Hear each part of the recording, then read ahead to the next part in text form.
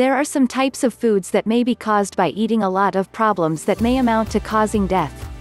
It is noteworthy that these foods are not of the quality of exotic fish, or poisonous foliage or beef salmonella, but rather regular foods that we eat continuously in our daily lives. The following is a list of the most prominent of these foods, as published by Fuchsia. Nutmeg. It is something that may make many of us surprised, especially since nutmeg is one of the most common types of spices and used in many foods due to its delicious taste, but it has been proven that eating it in abundance may kill people.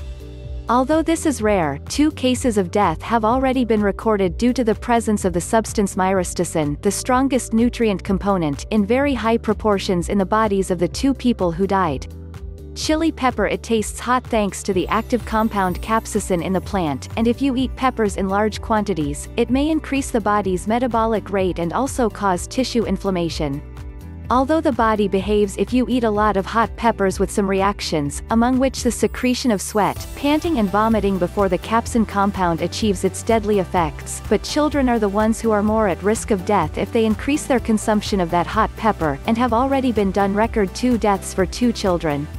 Sugar. This is something that you should be careful about because the body is not able to deal with all the calories present in the quantities of sweets and sugars when consumed in abundance, which exposes it to many risks that may rise sometimes and amount to the risk of death. Poppy seed tea. While eating natural quantities of seeds themselves is not harmful, but the danger is that you use a lot of seeds to make tea from them. It can contain dangerous levels of natural morphine and codeine inside the unwashed seeds. Apple seeds. It has been proven that it contains cyanogen compounds that convert into cyanide in the body, and it may be necessary about 143 of these seeds to cause the death of an ordinary person, or 18 apples. Note that children are the ones who are most at risk. Cinnamon. It has been proven that consuming it in large quantities, and without the presence of a liquid accompanying it, can dry quickly and cover the airways in the body, which leads to coughing, suffocation and irritation of the throat. At the same time, it has been proven that inhalation of cinnamon may lead to pneumonia.